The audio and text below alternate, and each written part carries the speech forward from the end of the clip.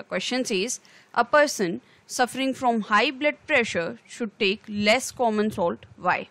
हमसे इस क्वेश्चन में पूछा जा रहा है कि ऐसा पर्सन जो हाई ब्लड प्रेशर से सफ़र कर रहा होता है उसे कम कॉमन सॉल्ट जो है कंज्यूम करना चाहिए. ऐसा क्यों? जो ऑस्मोटिक प्रेशर होता है वो एक कॉलिगेटिव प्रॉपर्टी है. ये डिपेंड करती है सॉल्यूट की कॉन्सेंट्रेशन के ऊपर, या आप कह सकते हैं कि ये डायरेक्टली प्रोपोर्शनल होती है सॉल्यूट की कॉन्सेंट्रेशन के. तो सबसे पहले हम इस चीज़ को यहाँ पे मेंशन कर देते हैं that osmotic pressure is colligative property.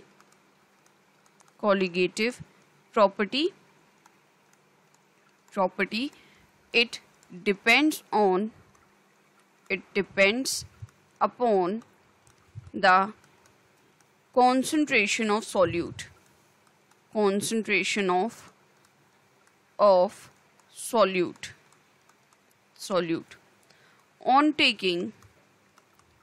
taking large amount of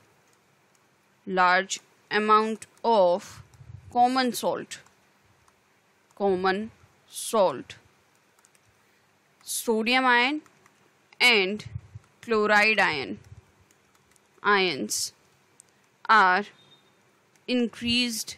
यहाँ हम यहाँ पे मेंशन कर देते हैं increases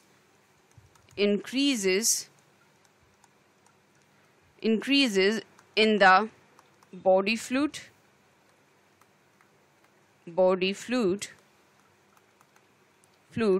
as a result concentration of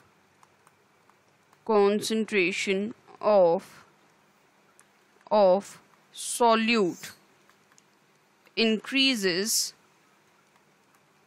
in the body fluid.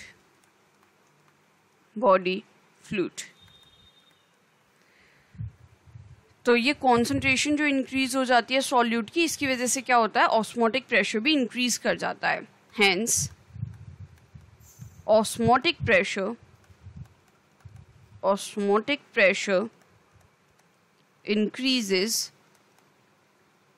increases which may rupture the blood cells. Common salt जब हमारी बॉडी फ्लूइड में पहुंचते हैं तो वो अपने आयन्स में डिसोशिएट हो जाते हैं, सोडियम आयन और क्लोराइड आयन में. हमारी बॉडी फ्लूइड में सफिशिएंट क्वालिटी में ऑलरेडी सॉल्यूट की कॉन्सेंट्रेशन प्रेजेंट होती है. जब हम ज़्यादा अमाउंट में ये कॉमन सॉल्ट को कंज्यूम करते हैं तो ज़्यादा अमाउंट में सोडियम आयन और क्लोराइड आयन रीच करेंगे हमारी बॉडी फ्लूइड में. एज अ रिजल्ट जो सॉल्यूट की कॉन्सेंट्रेशन है हमारी बॉडी फ्लूइड में वो इंक्रीज करेगी. इसकी वजह से ऑस्मोटिक प्रेशर इंक्रीज कर जाता है.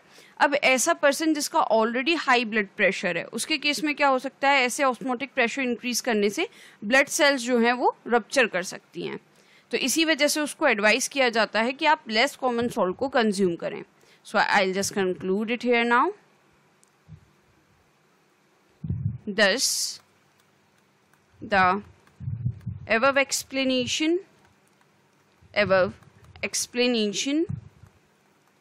is required answer.